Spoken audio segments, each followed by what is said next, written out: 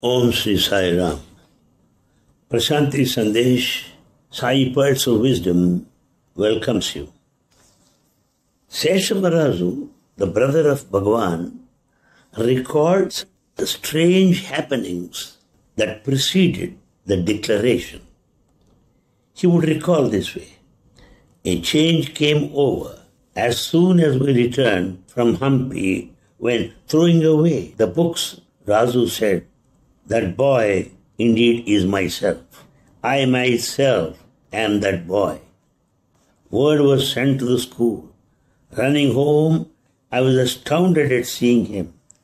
There was a striking brilliance in his face. I asked, "How long will you remain a boy?" He replied, "Till Maya arrives." I could not make out what he said.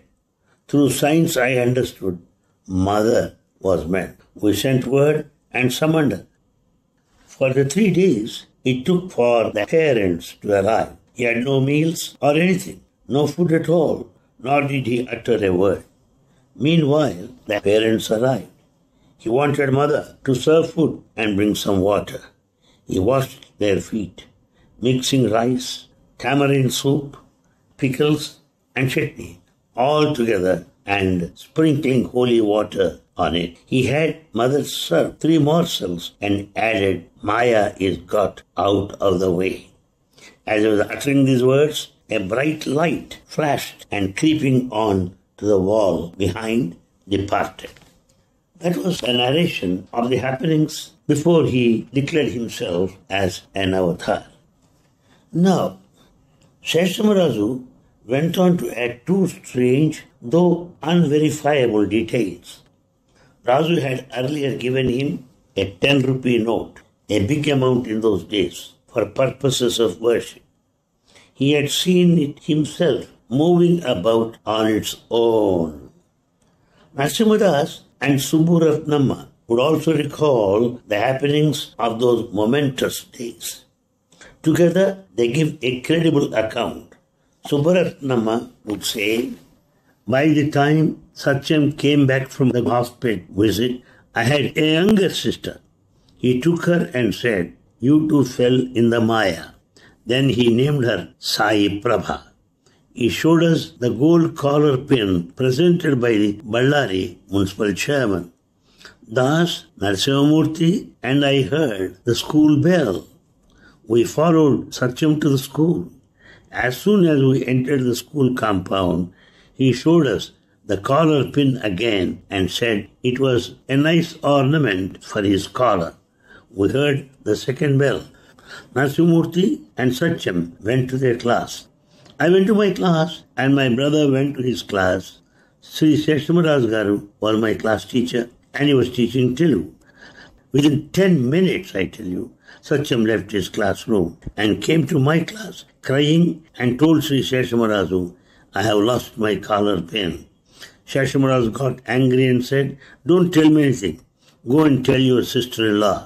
Satyam did not speak further, but walked out. He went to his classroom and took up his books. When our friend Narasimhamurthy asked him what had happened and where he was going, he said, "Everything is Maya," and walked out of the class. Father told me that when he noticed him outside the school, he saw a lot of brilliant light around him. Father spoke to him. Satyam then went to his brother's house, threw down his books and said that he did not want to go to school. We are told that he sat at a corner of the house. He did not talk much. He was only uttering, "Everything is Maya, everything is Maya." Slowly, people started to come in. He did not say anything. Someone sent a word for Seshama Raju, but he could not extract anything from Satyam or understand his state of consciousness. Somebody rushed out to call my father. He came and partially recognizing Satyam's divinity said, "He is not Satyam, he is Sai Baba himself," and prostrated before him. He said, "Satyam, you said that you would not come for lunch. All the children are hungry and are waiting." Satyam immediately got up and said, "Let's go."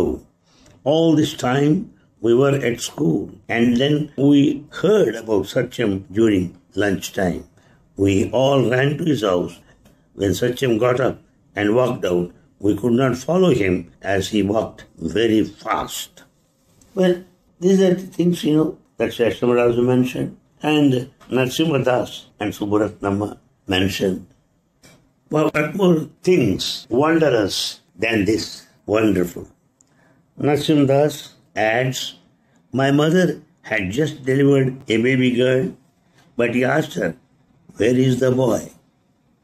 My mother, thinking that they were referring to me, said, my dear Satyam, Dasu has not yet returned from school.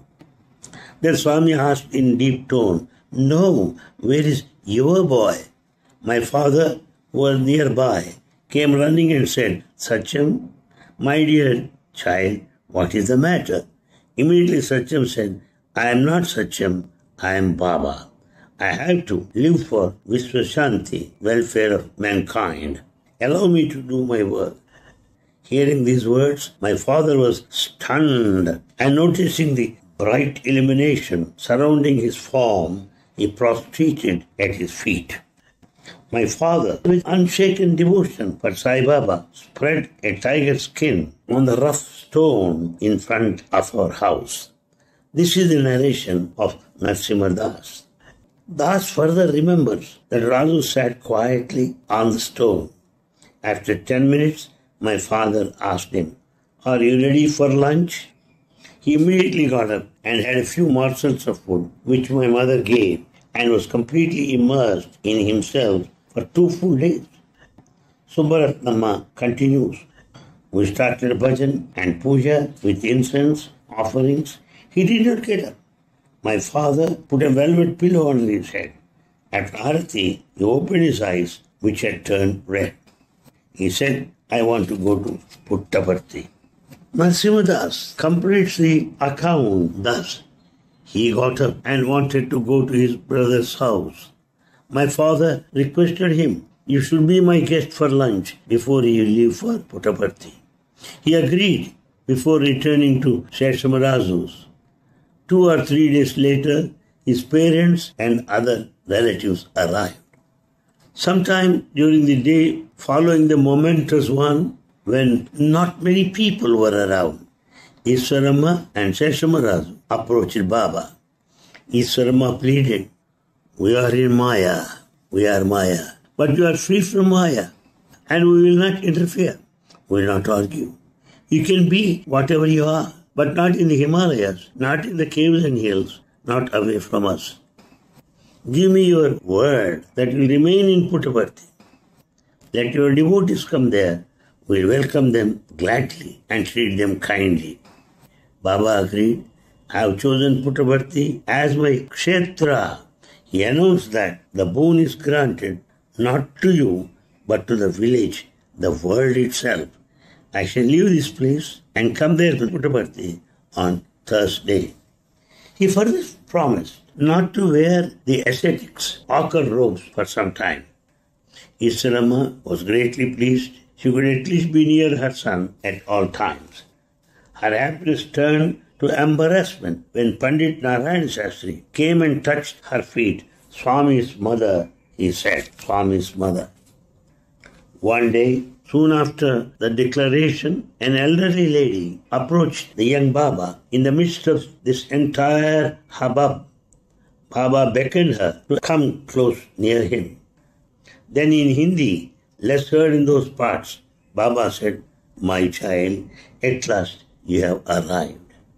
To the stranger, it was a gush of old memories. Nothing much has changed. The voice and the tone were the same, only the face looked younger.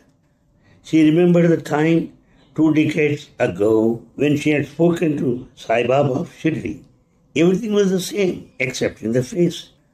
The lady had been born the daughter of a Shirdi devotee who was a collector in the Nizam's dominion. Baba himself had named her Sarada. She married early and lost all her 4 children. On one of her many visits to Shirdi Sai, whom she had been visiting from the age of 3, she sought the boon of spiritual liberation from Baba.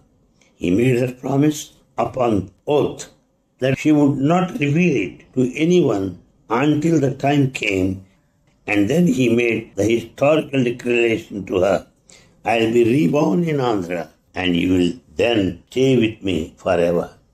That was in 1917, a year before Sai Baba of Shirdi left his body.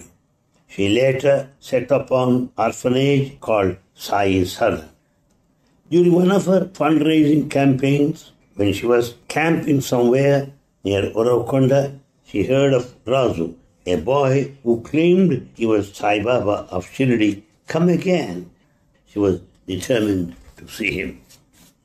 Her mind was at peace when the young boy spoke to her in Hindi. That was not all. The young Baba stretched out his hand and asked, "Let me have the balance of 16 rupees you owe me." Balance? 16 rupees? The lady was puzzled. Yes, indeed. Don't you remember saving for the Dasara celebration festivities at Shirdi? You lent 40 rupees out of it once to Balaram, remember? You sent only that sum for the celebrations. The balance due to me is 16 rupees. It is not simple arithmetic. Oh my God, the lady exclaimed. Who could ever remember such a trivial thing, even after such a long time, except Baba? I don't need your money.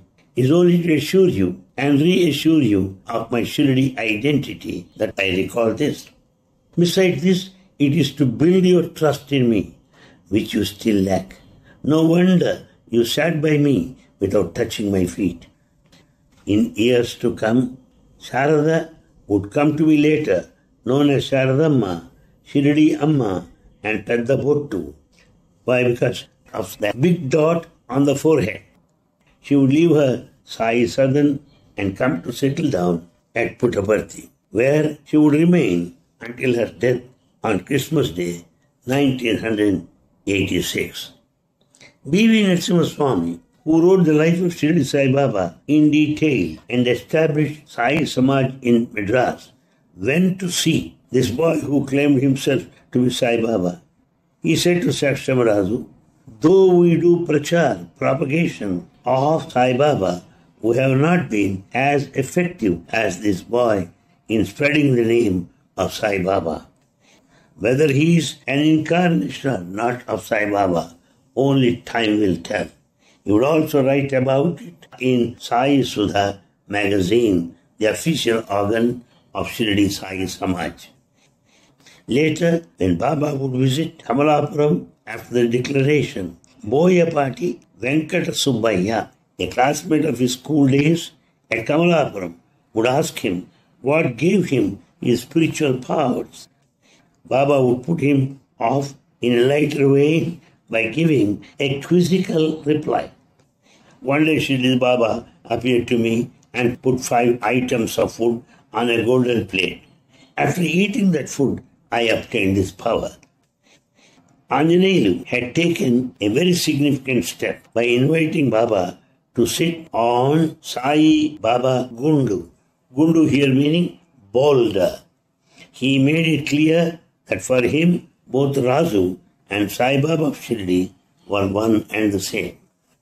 The spontaneous recognition can be indulgently compared to Mahal Sapati spontaneously calling Sai Baba at Shirdi, Ya Sai, welcome Sai, thus recognizing who he actually was.